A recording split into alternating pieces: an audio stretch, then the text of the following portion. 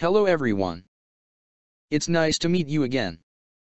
Welcome to my YouTube channel. This is Electrotechnics, and I am going to share to you a topic about how to make multi-tap transformer for adjustable power supply.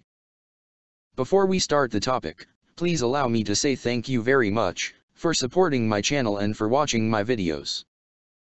Your feedback will help this video reach more people and encourage me to find more resources to produce high quality and new content for you. Please don't forget to like, share, and subscribe. And now here is our topic. A multi-tap transformer is a type of transformer designed to provide multiple output voltage levels from a single winding by having several terminal points, or taps, along that winding. This allows for flexibility in voltage supply, making it useful in various applications where different voltage levels are necessary.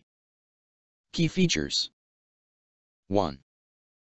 Taps. The transformer has several taps connected to different points on the winding, enabling output at various voltages, example, 6 volts, 9 volts, 12 volts, 13 volts, 15 volts, 24 volts output. 2. Versatility. By changing connections to these taps, the output voltage can be adjusted to meet the needs of different devices or systems. 3. Applications. Multi-tap transformers are often used in commercial settings, audio equipment, and industrial applications where equipment may require different operating voltages. 4. Voltage regulation. They help in maintaining a stable voltage level, crucial for sensitive electronic equipment. Benefits.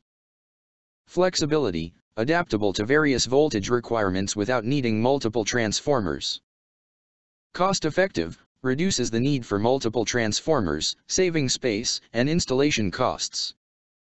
If you want to know more about multi-tap transformer, how they work or their specific applications, watch this video.